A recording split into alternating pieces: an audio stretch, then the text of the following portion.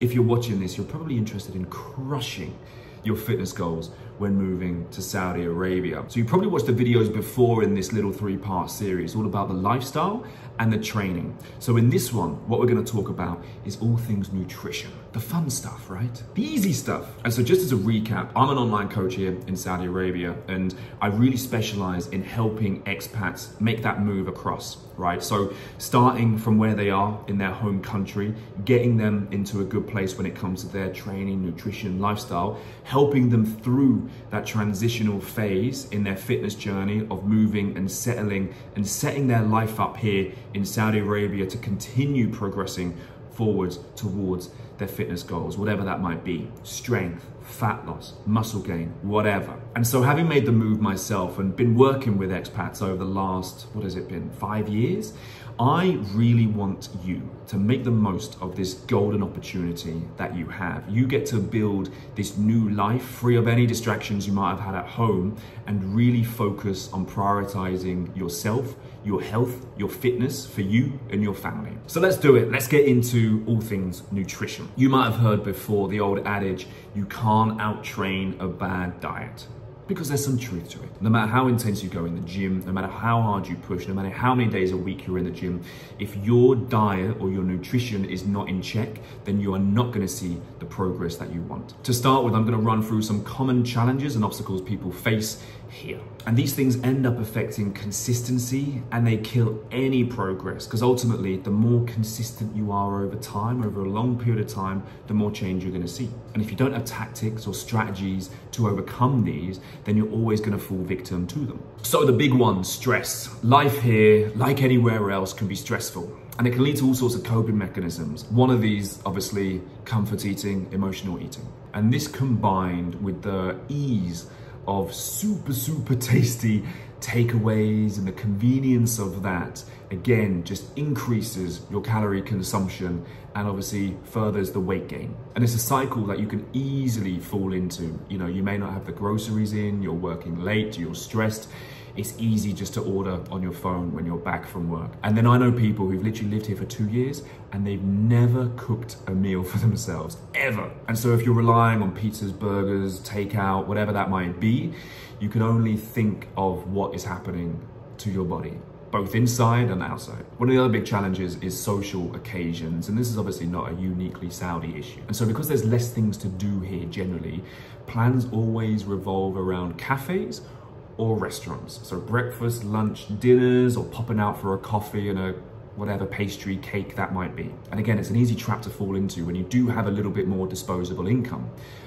You want to go out, you want to enjoy, and part of that enjoyment is food. It's great because there's plenty of like nice, alluring options in terms of different foods to try. But again, if you don't have a plan, if you don't have a little bit of structure when it comes to your week, then these sorts of things can overtake everything. And then again, if we're talking about consistency being the biggest driver of change, then you are not able to stick to whatever plan you're on because you're always derailing yourself with these situations. So it is important to find out how you can manage these tactics and strategies to still enjoy yourself, to still go out, but making things more unplanned, shall we say. And the only upside to this is the temptation of alcohol. So you're not going to be having a bottle of wine with your lunch or a pint after work, because it's not here. And so the next big factor is convenience.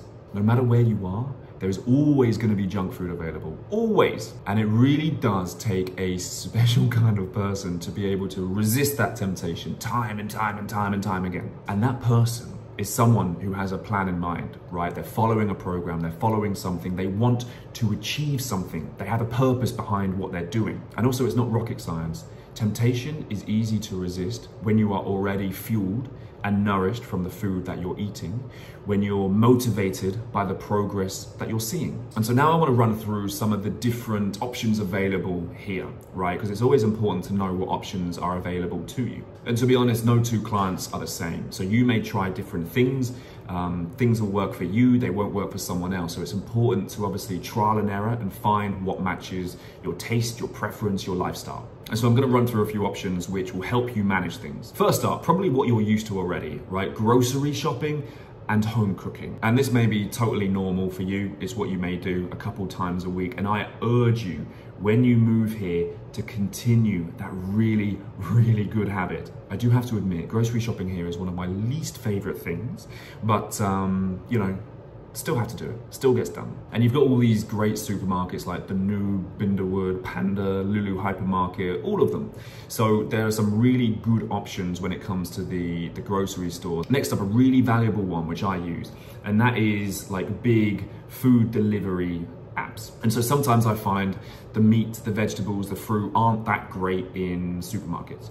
And so there are companies like AFC, like Shabatli, who offer bespoke meat or just fruit and veg. And so obviously highly specialized, which means their product is really, really good. Also next day delivery. So again, super, super, super convenient. Next up, you've got meal subscriptions, which I absolutely love. I've been on meal subscriptions for what has it been? Nearly 2 years. And back home in London, they would be a no-go because they would be far too expensive. And the ease of grocery shopping and home cooking is just something that you do. And here they are much, much more manageable. More sort of cost effective, good value for money, on time, super easy, efficient, convenient. There are many options depending on budget. So again, you know, tiered options there. For example, Callow, Right Bite are some of the popular ones here, but by no means that's it. Essentially, you choose a package, you know, 2 days a week, 6 days a week, 5 days a week, whatever that might be. 1 meal a day, 2 meals a day, 3 meals a day, plus a snack, all of that kind of stuff. So it's super personalized for what you need, high protein, low carb, keto, whatever. And other than being super convenient, it helps you retain your level of control, right? Because you know if you're getting food in, then you know roughly what calories and macros you're getting. So if you need additional, that's easy to do, but you know I'm getting this many calories a day, and then you can plan accordingly from there. And lastly, choosing better, even for takeaways. And as health becomes more on trend here, more healthy stores and healthy sort of restaurants are popping up. So it's easier to stick with whatever plan you're following. And this all depends on what is near you, right? Because even when ordering takeaway, you can still order something that aligns to your plan, right? It doesn't have to always be a burger, a pizza. And so using a principled approach of making sure you're selecting something high in protein, a good sort of vegetable content, you know, minimally processed carbohydrate are all things that are going to help you go from choosing,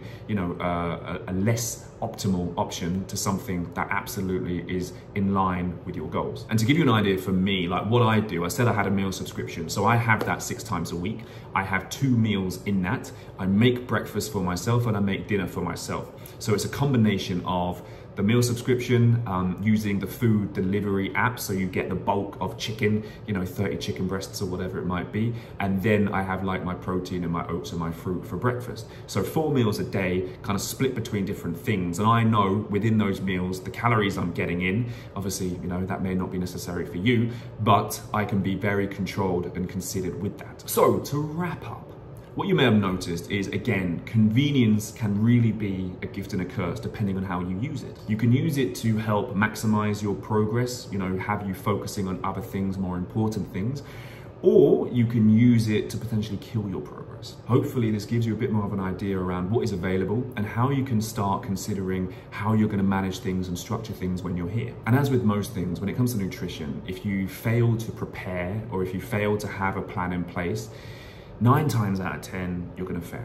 And again, if you have any more specific questions to this, if you're keen to reach out, then you can find my Instagram account in the description. You can also find a consultation form if you're keen to start working together ahead of your move. And I very much look forward to hearing from you. If there's anything else you want me to cover in relation to these topics, then please do shout. I'm very excited and passionate about this. Hopefully you can tell. And coming here really is a golden opportunity for you to start this new chapter in your life, in your health and fitness, and really unlock your potential. So, good luck.